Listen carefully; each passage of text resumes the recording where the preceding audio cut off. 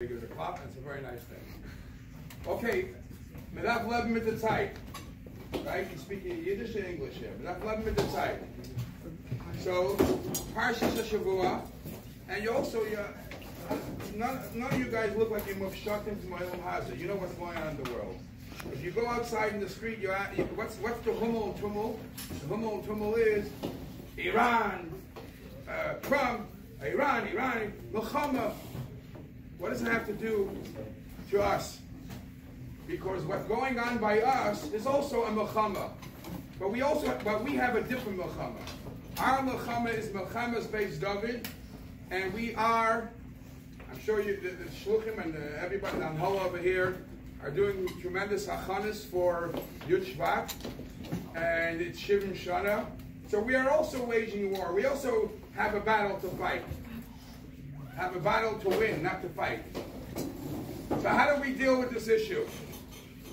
So think about, I don't know what everybody says about 70, the specifics of number 70, but right away when you hear the number 70, you read the Mishnah, and Shivim was Seva. You see the word Seva, which pasuk comes to mind? They Seva Takum. That when a sage walks in, or he's in the vicinity, you stand up. What does that mean? That means to say the number 70 is when you rise yourself up. So you have to look different. Something about number 70 is to lift yourself up. And notice what's going on. So the 70 years of Yud Shvat, of the Rebbe's Nasias, has to take us to a new heights, has to take us to a new level. Especially bochurim. And as I mentioned before, Medaf Leben mit der Zeit, Parshas Shavua, when Moshe Rabbeinu is having the dialogue with Lahavdil Parei, and Moshe says, no, I'm not playing games with you. B'nareinu, b'zkaneinu, b'banenu, b'neseinu nelach. I'm taking everybody along. But the first ones he says is b'nareinu, the youngsters. I don't get it. Why would not Moshe Rabbeinu not say, Derech I'll take the Rabbanim, I'll take the Dayanim, and then I'll take the little young kids, the bochurim. Why does he start b'nareinu? So the answer is given. The success of Yiddish of the Yidden is the b'nareinu. The old people, the 50-year-olds and the 60-year-olds, the 70, they're on their way. They're not going to change too much. Hopefully they created themselves a path that's solid, and they are what they are.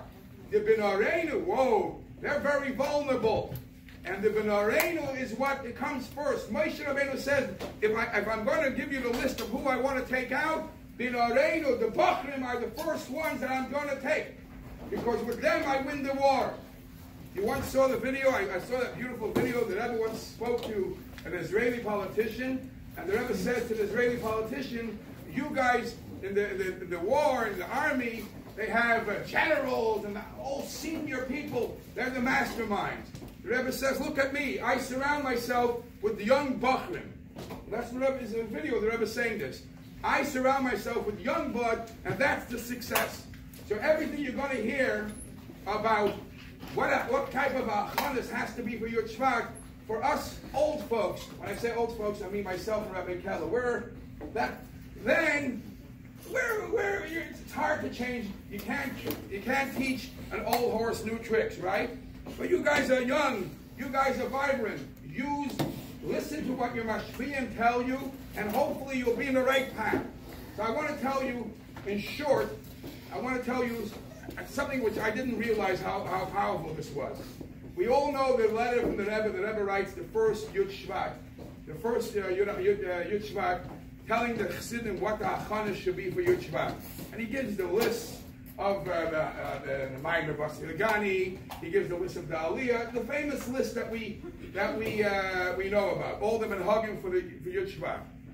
I found there are two letters before that where the Rebbe was already introducing this concept of Dafsich. You have to get prepared, and two other cases. A month earlier, the Rebbe writes a letter, Yud Aleph Tevis. The Rebbe writes a letter to Rav Sholem Posner in Pittsburgh. And the Rebbe says to Rabbi Posner in Pittsburgh, Yud Aleph Tevis, what are we going to do about it? What's Yud Aleph Tevis? Yud Aleph Tevis is the time that they finish saying Kaddish. 11 months you finish saying Kaddish, And the Rebbe gives him a list. Oh, such a special day. We got to be prepared. Bing, bing, bing, bing. A list of things. The Torah, Avodah, Gemilas Chesadim. A mini list that the Rebbe said already, what the Rebbe is going to write eventually for Yud Shvat. Now this one, I'm going to tell you, is a bigger Chiddush. There's a letter in Igros Kodesh where the Rebbe writes to somebody, Iyar. What's that? Almost 3 months after Yud Shvat, when the Friedrich Rebbe passes away, almost 3 months later, the Rebbe writes to somebody, I forgot who it was, and the Rebbe says, oh, what are we going to do? We have to make a chana because Yud Iyar is coming. Naya said, what's Yud Iyar? The Rebbe, Rabbi Keller, you might like this, the Tzushto the Rebbe made here. The Rebbe says, Yud Iyar is a special day.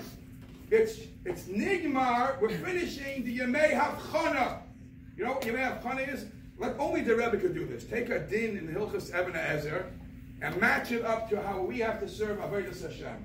There's a din in Hilchos Eben Ezer that if somebody, Rahman al-Islam, passes away, the wife is not, what's Masechet learning now? Different strokes for different folks? A lot of yeshivas are learning condition. But if a wife passes away, if the husband is not, if the husband passes away, the wife is not allowed to get married right away, a week or two later. She has to wait a minimum 3 months. Why does she have to wait 3 months? In case she's pregnant and she has a baby, we have to know who the father is. Is the father the first husband or the father the second husband? So the Rebbe takes this din, and the Rebbe says, hi, it's Yud Iyar. Yud Iyar is the end of the 3 months. We got to know who is, we have a lot of Kanoi there, right? We got to know who is Dor Hashishi, who is that generation, and who knows what the job of Dor Hashvi is, to bring Mashiach and to prepare yourself. And the Rebbe says, Rabbeinu Shalom, the Rebbe doesn't use that word, but he's speaking to a chassid that he felt very close. He says it's time that everybody to be mavchin, everybody to take note and think about, am I a part of the past, or am I connected to the future, connected with Ilona the Chaya? And that's the best message I can tell everybody.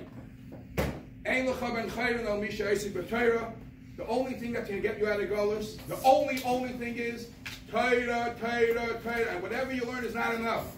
And if you want to be connected to the Eibishter, you want to be connected to the Rebbe, Va'atem adveikim v'Hashem alekeichem chayim kol chamayim.